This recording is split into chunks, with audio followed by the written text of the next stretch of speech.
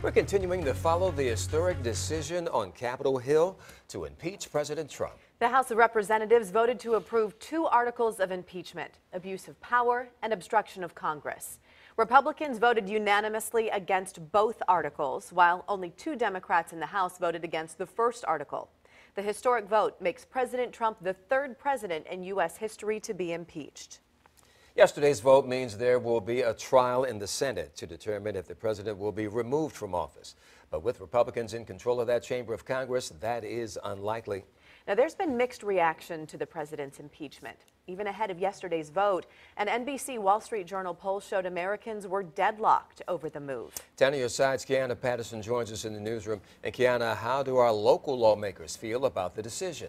Well, Don and Katie, lawmakers for parts of Hampton Roads and North Carolina are also split. Some say they're disappointed in the process, while others say President Trump must be held accountable.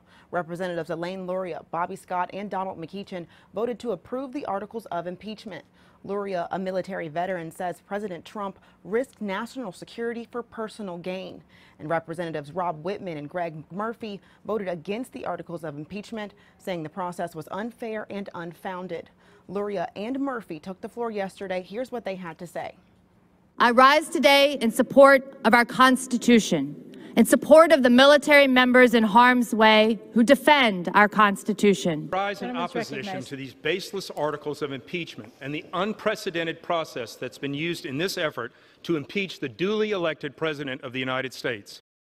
And President Trump maintains he's done nothing wrong, but now the case moves to the Republican-controlled Senate in January. In the newsroom, Kiana Patterson, 10 on your side.